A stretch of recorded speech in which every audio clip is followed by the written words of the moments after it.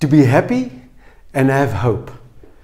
Some of the greatest privileges and wonders we can enjoy in our lives.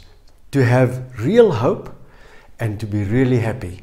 And the wonder is that you can be happy and hopeful.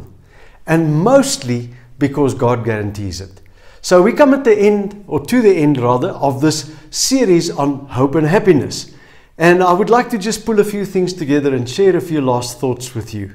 How you and I can really be happy and hopeful, and not in a temporary sense, but really keep on being happy and hopeful. And also acknowledging that even if sadness comes our way or difficult things, but we can bounce back and be hopeful again and be happy again.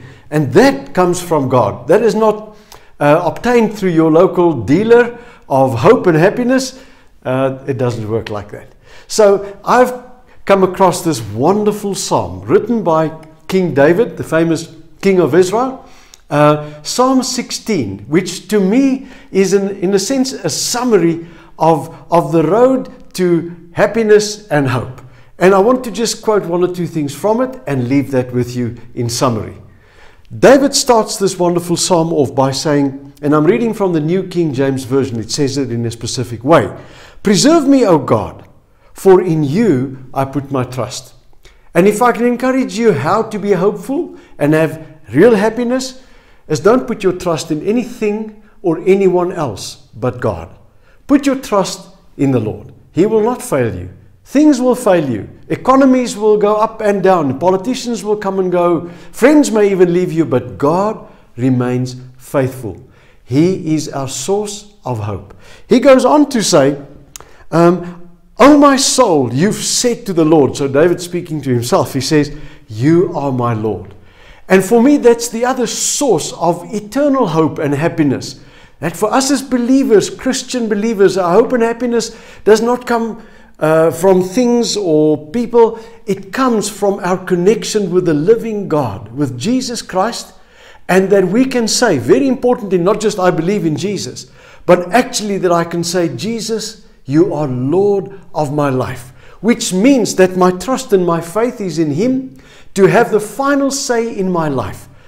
And if you are connected to Jesus in that way, you will be assured of one thing. He will always replenish your hope, and He will always give you new happiness. At the end of the psalm, and I'm kind of jumping the gun here, but David ends the psalm by saying about Jesus, and God rather, but for us, Jesus in reality is, He says, you will show me the path of life, not the path of destruction, because Jesus came with the promise, I will give you life and life more abundantly. That's a hope giver. But out of that, He also says, in your presence is fullness of joy. Sounds like happiness to me.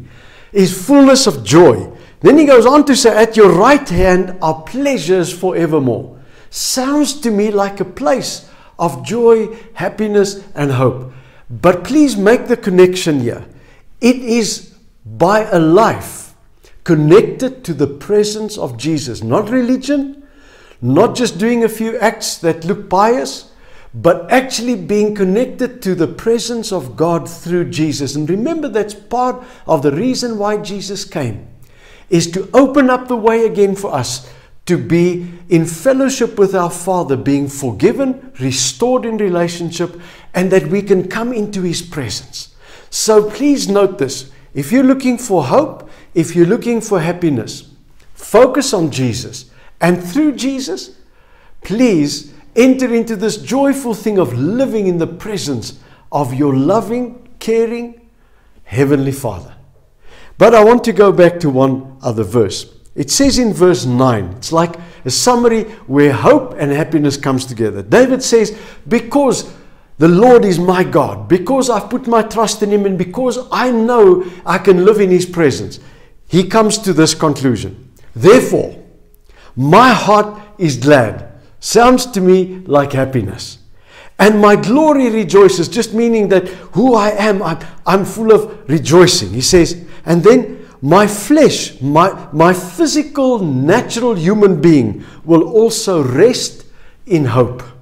So there's hope and there's happiness. from our relationship and connection with Jesus and living in the presence of our wonderful Heavenly Father on a daily basis. I pray that that will be your experience. So Lord, I ask that you will give such happiness and hope to every person who chooses, Lord, to put their trust in you, make you the Lord of their lives, and seek to live in your presence. And Lord, that they will through that become a testimony to others around us in the world, that we are hope givers and there's hope in God.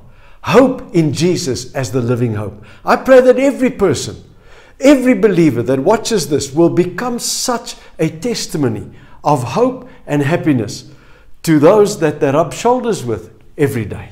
I bless them in Jesus' name. Amen.